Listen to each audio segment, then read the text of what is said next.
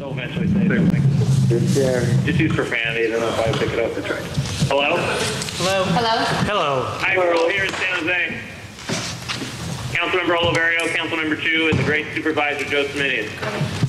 Thank you, Teresa.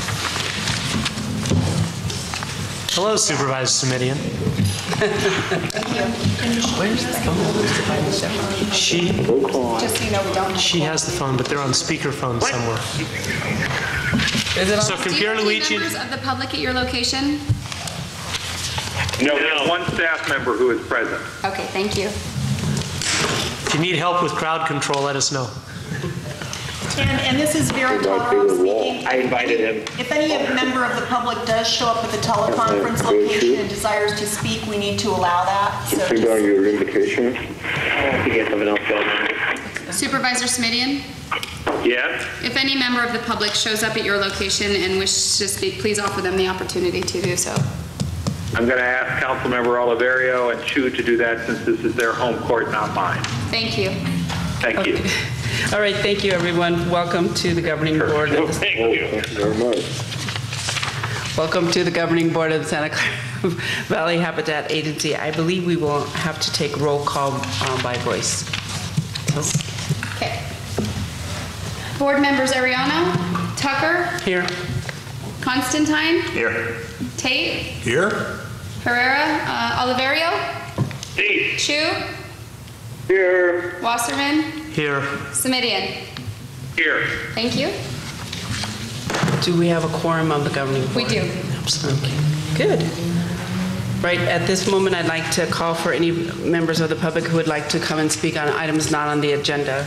Can't hear you. You're going to want to really speak into your mic. At this time, we're calling for members of the public who would like to speak on items not on the agenda. Do you have anybody in your area in San Jose? They don't have anybody from the public. Nope. Okay, moving on to Governing Board and Implementation Board action, regular business. Item 1, approve the minutes of August 15th special joint meeting of the Governing Board and Implementation Board. So moved. Second. I have a motion and a second. Go ahead. Aye. This is Ken Schreiber. We have a quorum for the governing board. Right now, I believe we do not have a quorum for the implementation board. Correct. We're missing one. So I would suggest that under the action for regular business, that the implementation board approve the minutes, and then we shift the governing board part of that. Excuse me, The other way governing board around. approve it, and we shift the implementation board over to the implementation board agenda on the third page of the minutes. we'll bump it to the end of the meeting. Okay, that's fine. So we have a motion to approve from the Governing Board the minutes of August 15th. Excuse me, Madam Chair. Is Dennis Kennedy on the implementation board? He is, and he's... Dennis is right behind us. Hi, Dennis. So now we have a quorum. Thank you. Let's do roll call. Do you want to call the implementation board to order as well? Okay. Sure. And I'll take a roll call. Board members Ariano, Tucker. Here. Constantine. Here. Crabtree. Camus. Yakubu. Yeah. Courtney. Wasserman. Here. Schmidt. Lazat. Here. Kennedy. Here. Fitzwater. Here. Thank you. And Madam Chair, now the implementation board does have a quorum, and we can take that action. He does not like to do things twice. That's right. Okay. Let's do it right. Can I clarify the motion? Thank you. And here's Crabtree. We are, the motion I believe now is from both the Implementation Board and the Governing Board to approve the minutes of the August 15th special joint meeting. We have a motion by Member Constantine and second by Member Wasserman. Yep. All those in favor? Aye. Aye. Oh, roll call. Do we have to do roll call? Sorry. We do. Board members Tucker. Yes. Constantine. Yes. Crabtree. Yes. Tate. Here. Yes. Oliverio. Yes. Chu. Yes. Yes. Yakubu. Yeah. Sorry, bear with me for just a second. Wasserman. Here.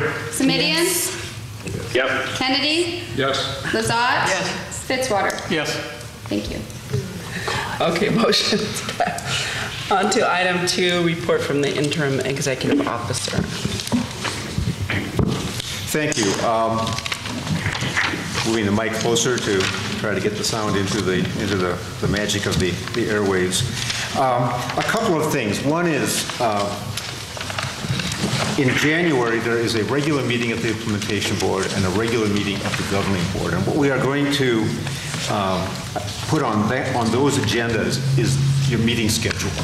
There's a meeting in November of the Implementation Board. There's not a meeting of the Governing Board. But we will be bringing back to you the issue of meeting schedule for a variety of reasons. So what we would like people to do, if you can so do it, is you start looking to not just the end of the year, but 2014. If you can just put a pencil hold on Thursday afternoons, third Thursday of the month afternoons, and we'll see how that plays out in January. But I know that getting things on schedules is at times the first step in actually having a meeting.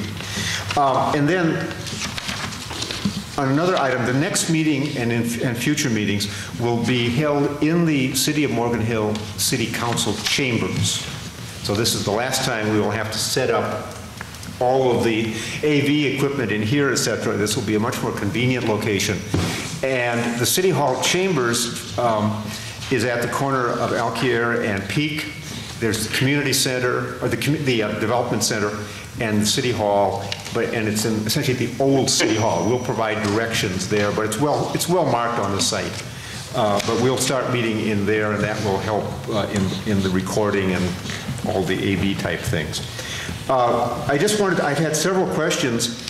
On the day of the signing ceremony, I opened the Mercury News in the morning, and on the front page there were 3 stories. One was the shutdown, one was something with Intel and chip issues, and the other was the return of the Swenson's Hawk to Santa Clara County, which actually ruined my breakfast. Swenson's hawk, if it actually took up longer-term residence here in any great numbers, is a very difficult species to try to address from a mitigation and restoration standpoint. My colleagues in Solano and Yolo and others struggle mightily with that species, but we have not had one, and that's been fine with us.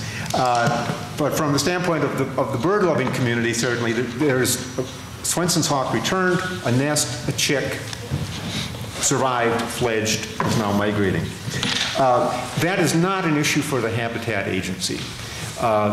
Biologists I've talked to think that this may be, the Swenson's hawk passes over the county on its way north in the spring. And occasionally they're seen here, and this may just have been a situation where people sort of the hawk liked the tree and decided to take up residence. But there is no indication yet of any great notable Swenson's hawk population. So it's a CEQA issue for local jurisdictions in terms of potential habitat areas. It's not part of the Habitat Agency, and we don't really need to worry about it, and may not ever have to worry about it. And the other thing I wanted to highlight was executive officer recruitment. The RFQ for a recruitment firm, commonly called a headhunter, is out and being reviewed by a number of firms that have contacted me and said, we're very interested and we'll get back to you. That RFQ responses will be coming in on November the 14th. We have an executive officer committee of the Implementation Board, of whom I believe we have one member here, Supervisor Wasserman. So I will, maybe after the meeting we can talk briefly, but we'll need to start moving towards setting up some discussions of that committee. My hope is certainly that the committee actually will interview the final firms, make a recommendation on which firm to go with. I think this is a matter of comfort, probably as much as almost anything, with the people involved, since these firms all should have good resources. But I'll talk to you afterwards, and then I'll start coordinating in terms of getting that process moving. My objective is to get out. Well, that's one of it. Yes, I keep using interim. And I reassure my wife that I'm using the word interim. But my objective in the near term is that if the RFQs come in November, to bring to the Implementation Board as part of the November agenda, since by that point we will have a price range, a request to delegate to me the authority to sign a contract not to exceed. You've done that in other areas. and then working with Vera to have the selection made by the Executive Officer Committee, and that we would move to have a contract in place by December 20th. That is essentially the date before things really start to shut down for the holidays. So that by the time we're in January, they're under contract, on board, ready to go, and that we can keep that process moving as we get into 2014. And let me ask Vera for just a minute.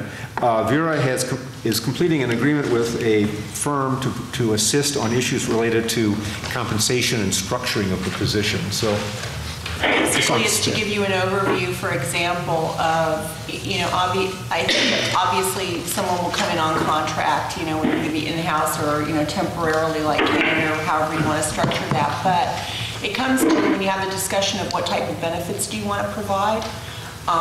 Do you want to provide, for example, typical public agency benefits or not? What are your options, and what kind of options can you go with? And so I'm attempting to have someone give you a good overview of what those options would be for you to consider. And it would likely happen next year sometime, or could even happen after the executive officer is hired, with the understanding that they're to put together a certain package while they're here that can also be used with other employees in the future if we need to hire other employees. So, that would be up to you to decide, but it'll give you sort of a menu of options. And that'll be given to the board confidentially. Okay, is that your final? yes. Are you done? So in other words, the executive officer process is moving, and we want to keep pushing it fairly hard as we head toward the end of the year. Well, does anyone have any questions? Because I have a question. I'm sorry. Oh, I was just saying I appreciate the fact that Ken is motivated.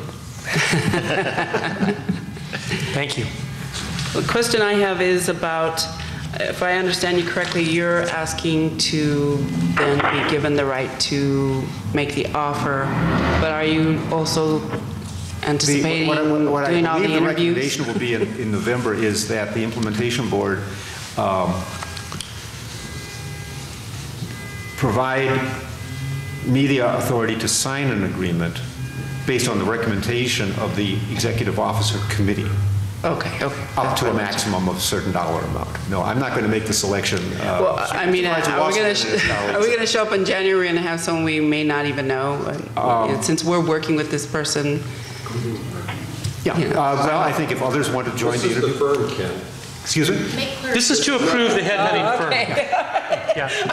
Oh, yeah. No, it's not. Ken will not be gone in January. I will not be gone in January. This is to approve which firm to. No. No problem then. Okay, I was totally going down the wrong road. Certainly, my sense is, and let me just clarify that point, is that in actually selecting an executive officer, you will need to put together, and I think it's everybody who's participating in this process, put together an interview process. And I can imagine certainly board members will be involved. There may be opportunities. It's not unusual to have members of advisory committees and others involved. So there will be a full, probably a long process to do that.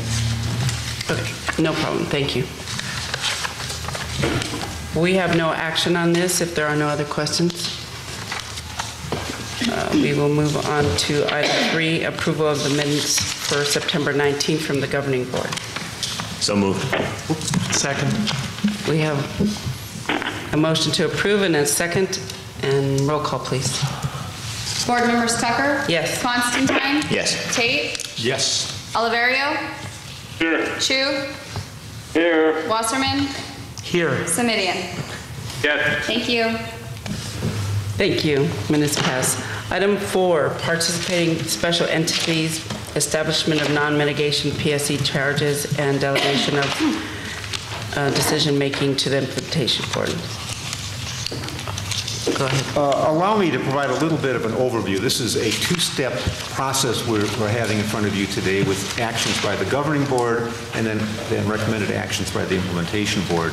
Essentially, the way the Joint Powers Authority Agreement is set up is that any responsibilities not designated for the implementation board are reserved to the governing board, and there is no mention of participating special entities. So we are first recommending that you delegate to the governing board, delegate to the implementation board ongoing responsibility for participating special entity agreements. We're also asking the governing board to approve participating special entity charges. And we're not calling, I'm not calling them fees in the sense of trying to avoid confusion with the Mitigation Fee Act, but they are charges. Very briefly, and then the implementation board is recommended to review and approve a PSE, participating special entity. I will now use PSE ongoing. A PSE policy, and this has been worked through by staff through a whole series of discussions, and also to review a template PSE agreement, and that also has involved a lot of staff discussions, a lot of work by Vera, and then forwarding that to the wildlife agencies by, the plan requires the wildlife agencies to sign off on that template agreement. So that is one of their obligations. And very briefly, in terms of background, because there have been a variety of questions about PSEs. First, they are government agencies and regulated utilities that are not subject to local land use authority. So they can't go to Gilroy or Morgan Hill or San Jose or the county and get a permit to build something. They are on their own in that regard, and when they need endangered species coverage, they're also on their own. They're not part of the habitat plan, although we anticipated in the plan that there would be PSEs. They're built into the budget, and that there would be this whole process. It all comes out of the habitat plan. And it's a discretionary action. Every PSE approval is a yes or no decision by the ultimately by the implementation board. So it is purely, it's totally discretionary, and that's very clear. The amount of covered activity, if Caltrans comes in for a safety improvement and they're going to use, 1.3 acres of land is going to have to be converted from natural to road something or another. That acreage counts against the entire habitat plan's total limit of covered activity and total limit of take. That will be monitored over time. I don't anticipate large projects coming in this regard, although it could happen. But generally, but that amount of authorization will be monitored on an annual basis. It'll be in the annual report. So we want to be very sensitive off in the future in terms of whether it is cumulatively accounting for a lot. And I don't quite know what a lot is, but we'll know it. You'll know it when you see it. But that's not where we're at now, and we don't anticipate being there probably for a long, long time. From my standpoint, there are some real benefits for the PSEs. The plan calls out certainly that they will provide some revenue to the Habitat Agency. I think that's important. That's nice. But for me, certainly, extending the plan coverage and simplifying the endangered species permitting process for essentially local organizations, whether it be a community college, or Caltrans, or PG&E doing gas line maintenance work or whatever.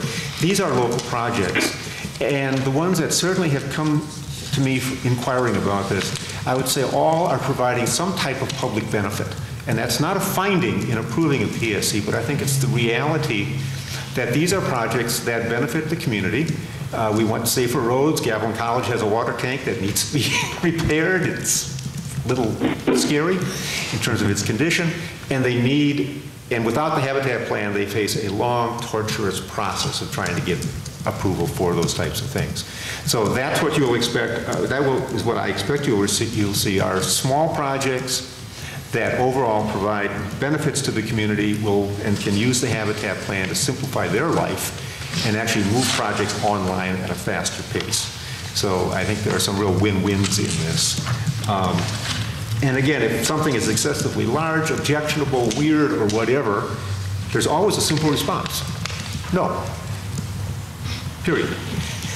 End of discussion. And there is in the language, an appeal process. If the executive officer says, no, this is just not going to go, and they want to come and talk to the implementation board, that's fine. They can come and talk to the implementation board, and you'd have a staff recommendation to say, no, this is not appropriate. And you're the ultimate decision maker, so that's where it should logically rest. So with those few comments, and now I've run together 2 different agenda items, 2 different boards, but I thought it was better to give that overview than trying to somehow split it between 2 sets of comments. But again, the first is the governing board, and that is establishing non-mitigation charges and then delegating PSE decision-making to the implementation board. Okay, thank you. Does anybody have any questions for staff? So if we do a motion, can we do 4, 1, and 2 together? So, 2 resolutions. Do you have a preference?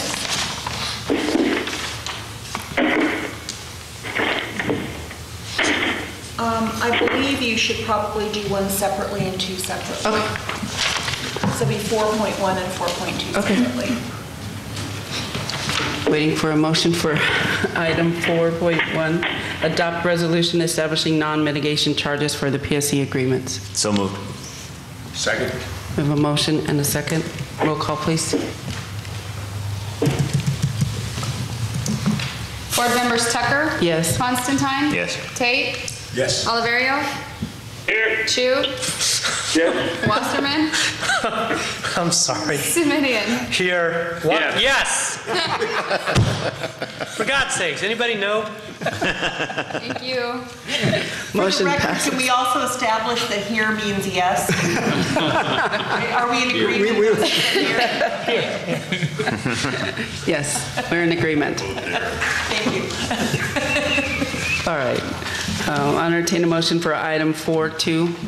He's confused down there. Move approval of 4.2. Second. Thank you. Roll call, please. Madam Chair, Madam Chair, may I just ask through our council, Vera? We all sit on a lot of committees and commissions. Why is a roll call necessary? I know we went through this 6 months ago, and I bring it up why is a roll call necessary? Today in particular, the roll call is necessary because we have a telephonic meeting.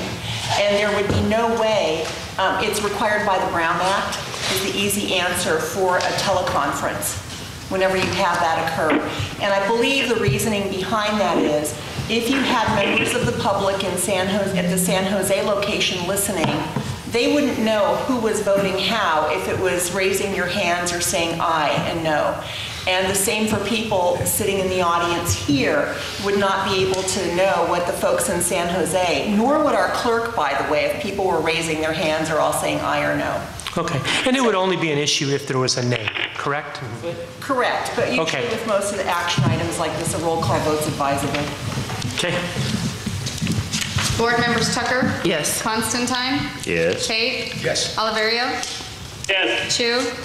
Yes. Wasserman? Yes. Simidian? Yes. Thank you. Got it.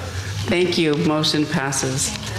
On to any future governing board initiated agenda items. Does anyone on the board would like to bring anything to the agenda? Seeing none, we will now adjourn the governing board and move on to the implementation board. All right, implementation board, item number 5. If we could also mention, I'm sorry, I don't want to interrupt, but I think that all 3 members of the San Jose location are at the governing boards and their meetings, including as well. Gentlemen? Supervisor Simidian, we've adjourned the governing board meeting. Thank you very much. Thank you very much. Have a good afternoon. Have a good day, gentlemen. Wanted to make sure they knew they could. I was hoping you'd leave them on. That's, No, we don't need to do a call, right? A little board member here. Where you going? I'm good. I'm done.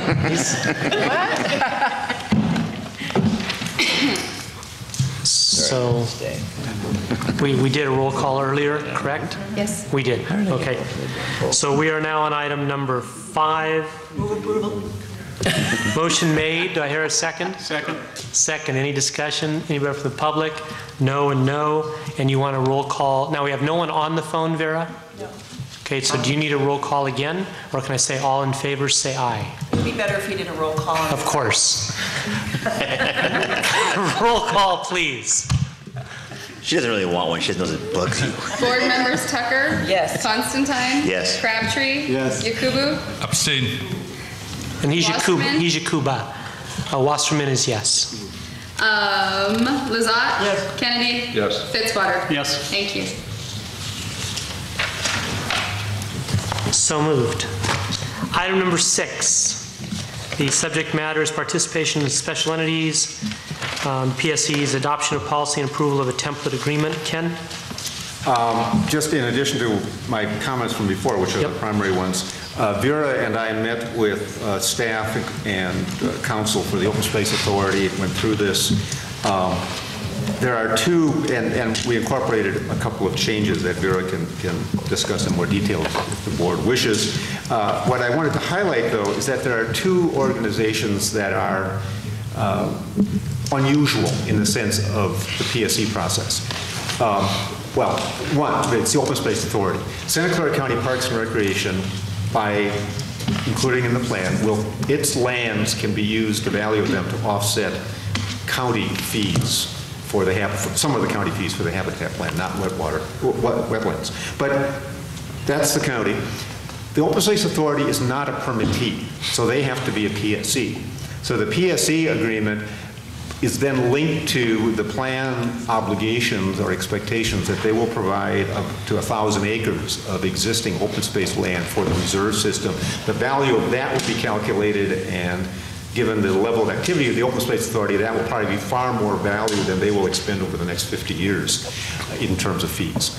But that puts them in this oddball category, very different than other PSEs who don't have an obligation in the plan that they've agreed to. Okay. Thank you. Any comments about this? I have one comment I want to make, but I want to hear from others. Public comment. Commissioner Tucker? We'll do public comment. Thank you. Yep, go right ahead. Public comment? Yep, excuse me I a just second. wanted to say thanks for all your work. Speak up to a microphone if you would. Oh, oops, yeah. Just for the recording, we don't have anybody in San Jose listening. I'm Virginia Holtz, Chair of the Board of the Open Space Authority, and I just want to confirm that we are in agreement with what is being presented here. We did have our attorney look at most of his recommendations were placed in the document, and we're really satisfied with that. So I just wanted to assure everybody that we're on the same page, and we're glad that we're getting some framework to all this. Super. We like happy customers. All right, Commissioner Tucker? I just wanted to ask, in the future years, do we already have it in our plan to add additional PSEs to the list of PSEs that are acceptable? Yes, there's no Is there a process in definitive place? list. There's an example list. We try to avoid a definitive list because new agencies may be created, or we could miss one in the process. But they all will have to fall under the category of a governmental agency, local, state, federal, whatever, or a regulated utility. And I've had contacts with PG&E. In fact, I have a meeting up there next week with about 10 or 12 PG&E staff members, I'm finding out. And San Jose Water Company has contacted me regarding a reservoir site they want to develop and some pipelines, and they will need the same type of coverage. Okay. So there probably are other, I don't have a list of regulated utilities, but I'm sure there are some others. But I mean, there's a process in place. They don't just email you and say, I want to be part of this. Well, email, phone. That's what I wanted to know. Get referral, but oftentimes I think these are coming through referral from the federal or state wildlife agencies, where they start out down the path and go to the Sacramento Fish and Wildlife Service, and they say, no, go to Ken, or go to the Habitat Agency. Okay, thank you. See no other questions. I have a question for you, Ken, the discussion I was having this afternoon. We have this goal of obtaining X number of acres. We also need dollars for operating expenses. What are your thoughts on somebody comes to us and for mitigation purposes they say, here's 500 acres. Doesn't pay the rent. No. Is there any discussion about these acreage we do want, these acres we do want, these acres we don't, or that the land mitigation cannot exceed 75% of the total compensation so that we have some cash to keep the lights on? Have you given any thought to this? Yes. A couple different thoughts. One is that any agreement to substitute land in lieu of fees, which is sort of one subset of this possibility, although that will not be a PSE, it'll be just a regular property owner wanting to do something. But any effort to use land in lieu has to meet a series of findings. And right at the top of the list is consistency with the habitat plans, conservation strategies, et cetera. It has to be approved by the wildlife agencies. And the credit given in the land in lieu process, the total credit given does not include the portion of fees for land management and maintenance. So if you had a fee of $100,000, and I have not yet calculated, but it's in the Nexus study actually, but there's likely to be maybe 25% of that would have to be paid in any event. You couldn't offset the land in lieu, the land for that, because of exactly your concern, but you get land, but you don't have any money to manage it. Commissioners, what I was concerned about was you can be land rich and cash poor. I know some senior citizens that have 100% equity in their home and they're having trouble paying PG&E. So it all depends on your situation. And we do have a goal of obtaining X number of acres of open space with endangered species and but we also need to pay for the management and ongoing operations that were there. And when I was reading section D2 and especially section D7, you know, and I look at the land in lieu and the land in lieu and the land in lieu, I just wanted to make sure, Ken, that we had something in there. And that 25% number is a good number. And that's an estimate off the top of my head. I understand. And when I said 75% land and 25%, that was an estimate as well. But at a certain point, you know, if people just kept giving us land, we'd run out of cash. If they kept giving us cash, cash is always okay because we can use cash to buy land. So I just wanted to make sure as we're moving forward, you know, somebody says, I want to develop this and here I'll give you these 290 acres as my HCA fee. We say thank you very much, and we do. And then our executive director says I haven't gotten paid this month. So I just want to make sure, and our attorney. Oh, you were asking a question? I'm sorry. I wanted to just add something. I'm an auctioneer, so when I saw your hand go up, I was going to take your 400. All right. When we were formulating this policy and the agreement that went with it, one of the comments from the Open Space Authority is that they wanted us to include the land in lieu possibility in here because that was their situation more than other PSEs. So there's a bit of a chicken and an egg going on here, and the PSE policy is going before you before a land in lieu policy will be. So in the next couple, 2-3 months, you will probably be reviewing and potentially adopting a land in lieu policy that really is directed toward that land and that habitat that needs to be conserved under the plan with a real focus toward that. And one of the focuses that I think everyone is very concerned about is not taking people's junk properties as land in lieu either. And so there's a balancing act that we need to somehow finesse in that policy. And so you'll be getting a policy that's like this for land in lieu, and also a proposed sort of a template agreement for land in lieu, that needs to comply with that policy as well. Super, thank you. That was included as a result of OSA's comments primarily. Thank you. And one other piece of information on this, and that's the East Contra Costa experience, where their plan was approved in early 2007, just as the economy went down the elevator shaft.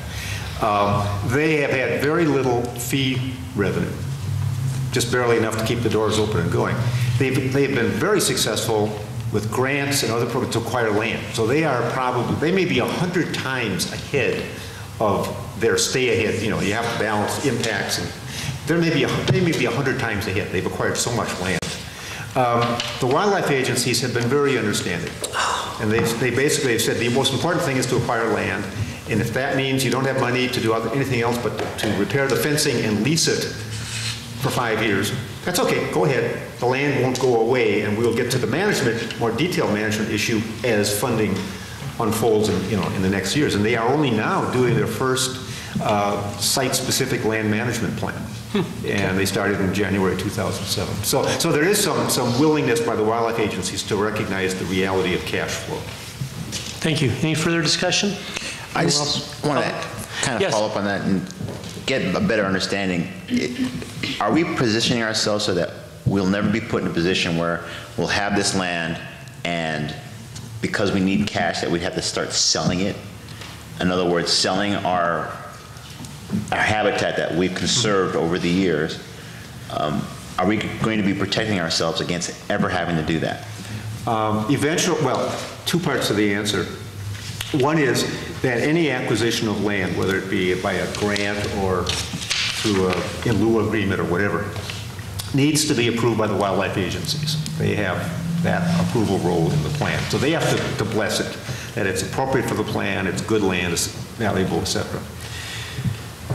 That land will move over time to have a in perpetuity conservation easement that will lock it in place. I can't think of a situation where the agency would ever be in a situation of having to sell land. I mean, the wildlife agencies, I can't imagine them approving the sale of land, and they would have to approve it. Because for them, land is the most important thing. You get the land, and even if you can't do much with it for a while, as long as you've got the land, you can move ahead on the conservation aspects. If you lose the land, then you don't have any choice anymore. So I can't imagine them approving the sale of land. And certainly the folks we've been dealing with these last years, I think would be extremely vehement about that point. So I don't think, I don't think that's going to be much. Thank you for the clarification. Thank you. I think it was Will Rogers said, buy land, they don't make it anymore. That's very true. Anybody else? I do. Yes. I noticed in here one of the conditions for the PSC was a letter written by the wildlife agencies. One of the issues we've all talked about in past years was their timing is, I mean, sometimes it could take months and months. So have you talked with them at all by putting this in here? Are you going to hold up anybody? Because it might take a month to get something in writing from the wildlife agency. We built the template on the East Contra Costa template, which has been approved by both state and federal agencies. So we are in a good position in that regard, and the changes we've made are clearly driven by our plan and specific situations here. This was an agenda item for a meeting that was supposed to occur a week and a half ago, but courtesy of the federal shutdown, it didn't occur. We will be rescheduling that meeting with Fish and Wildlife Service and both federal and state. But they also understand this needs to move along. So I don't see this getting lost into their I'm just hoping you can get an agreement with them. Process. Okay. Yeah, and I was trying to find this really quickly, but I believe it's within the plan that it's a requirement of the plan, and also the implementing agreement that we have. I was kind of leafing through it, so the latter may not be true, but I believe it's in here. I saw it when I was writing it. It is, that's where I read it. It's in the plan, but still I'm hesitant because of them. I mean, not really. I just would like you to have a conversation. Well, and that one of the advantages of having Open Space Authority be the first entity coming out of this is the wildlife agencies have a great deal of investment in the Open Space Authority being a part of this process. So that's the other card that I can play is you really don't want to hold up the Open Space Authority, do you? And the answer will be no, we don't want to hold up the Open Space Authority. And so if we need to do some actions, they understand why we need to move this. Okay. And Ken, just so you heard board to executive director from Commissioner Tucker about having that conversation is during all these years, especially the last 3, we've made promises to the community about time is money, expediting the plan, et cetera. And if somebody, say, in Morgan Hill goes to the Morgan Hill Planning Department and says, I want to develop this plan, and you look it up and you say, okay, it's $5,000 an acre, and it was supposed to expedite the processing process. And we just want to make sure that that's the case. We're not waiting on some federal or state agency, and because the constituents right in our face, you know. And we just want to make sure, well, we've done all our part, we're just waiting for them. We don't want to be in that situation. Right. We agreed to take local control with these partners in return for this promise of these lands and protection of species. So I just wanted you to hear, and I'm just speaking as chair, commissioner has said to executive director, so please make a note of that. That is very good for me to be able to refer to that. And I've been also telling potential PSCs, personally, my objective is to try to get these agreements in place to be usable through the 2014 construction season. Yeah, right now, I mean, they're shutting down, but they want to get going, and I want to help them get going. Sure. Super. Thank you. Thank you. All right, any other comments? None at all. We've got the actions to adopt a resolution. Do I have a motion? So moved. Thank you. And a second? Further discussion? None? And I believe we can just say, all in favor? Aye. Opposed? Passes unanimously. Vera is saying no. When he said opposed, I said nothing. Are we okay? You're fine. Okay, thank you. That was 6. There is no 7. Our next meeting, November the 21st. and that was of both bodies, right, Ken? No, that is the implementation. That's just implementation? That's the implementation board. Governing board can stay home. Governing board's off for the year then? They're off for the year. I might add personally to a thanks. I mean, we've met now 6 straight months, and Yes, we have. want to move back. We want to move to the point of not having to meet every single month. Yes, we do. But what we've been doing, which has been critical, is moving through a whole bunch of startup requirements and tasks, and we're getting through that list. So I think hopefully better days are ahead in 2014 in terms of meeting schedule. But again, we'll talk about meeting schedule in January. Thank you. We appreciate that. Yes, If Vera? I may, just a cautionary note for the governing board members that are still here. I don't expect that we will need to, but remember that we do have a lawsuit against the agency and the local partners by YCS, and if we need to call a closed session, we may need to do that. And so I'm just cautioning that. We've been in some discussions with them, and I don't foresee anything, but if something breaks, I may need to talk to you. Super. Okay. Yeah, I don't foresee either. Thank you. Yes, Commissioner Tucker. Thank you very much for all the, the reporting and the package to both of you. What I would like to see though in the future, as we get going, obviously not right now, but is you just got through telling us that there were several people contacting you. I would like to have visibility in the future of what's on the plate for you. As far as you're dealing with, 10 different applications in a broader sense, not detailed, but you're dealing with so many applications, you have this, you have that. So sort of like a monthly review or something. And as chair of the governing board, did you want to wish happy holidays? Did you happy New Year? Something at all? 'Cause enjoy your time off. There you go, members. Meeting adjourned. It'll be good to not have to share this. It's all on you. There it is. Yep. You're trying to get me in trouble. I just see the look on your face and I go, I know she doesn't like that. You could tell. Thank you for coming all the way down here. I can just have you sign this.